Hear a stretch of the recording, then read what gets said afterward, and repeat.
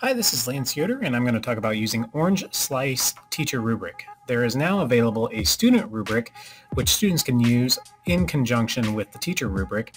And so students can even grade as well as teachers, and the students can see then the combination of their peer reviews as well as their teacher reviews.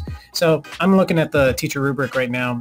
What the teacher will need to do is just go to the assignment itself, and they'll see all their students listed, as well as the option to put in the grade in Google Classroom, as well as the assignment right there in Google Classroom. So I'm going to be, as the teacher here, I'm going to open up the document, and this is a Google Docs add-on. And so what you'll need to do is when you get into the Google Doc, if you have never added a Google Docs add-on, then you're going to have to get accustomed to doing this little move here in a little bit. So I'm going to click on add-ons.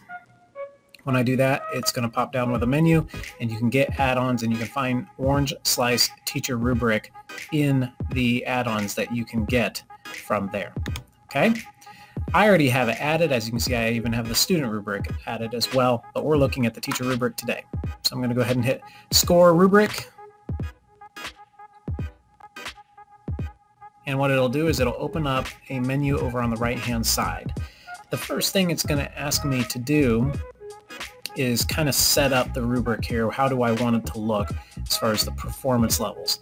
It automatically puts a box right here showing the grade options.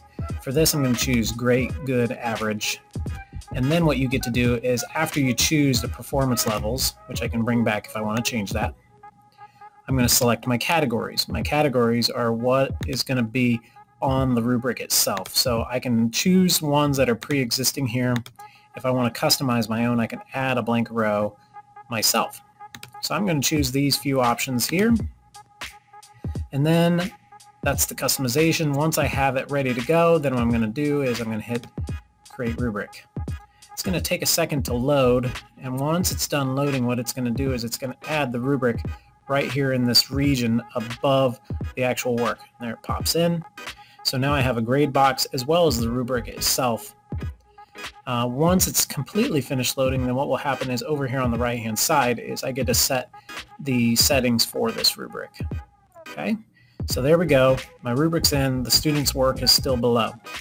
I can set the total points here, and I'm just going to set it as 20 just for fun. How many boxes do I have? I have 5, so each one would be worth 4. Okay, so it sets the category points.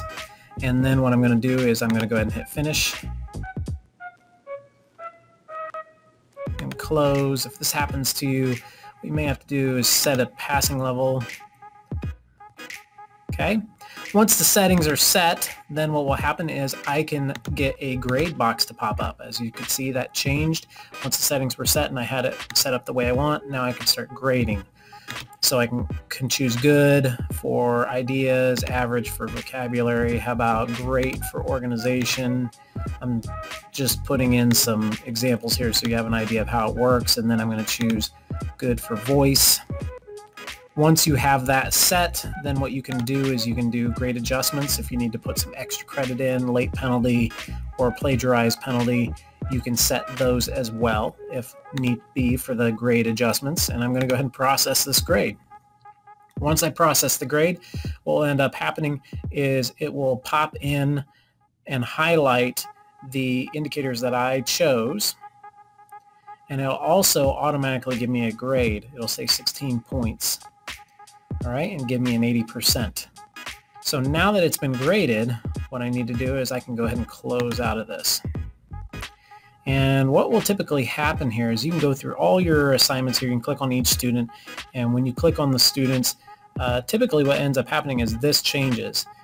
Maybe if I click on the student name, it'll actually change. There it is. So once it changes, then what I can do is I can see the actual grade there.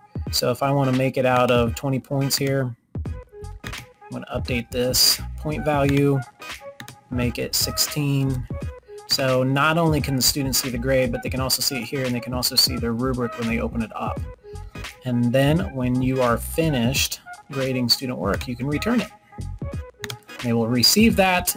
They will not only have the score, but they will also have right here a rubric that shows their actual results highlighted with all of those category indicators that you chose on the Orange Slice teacher rubric.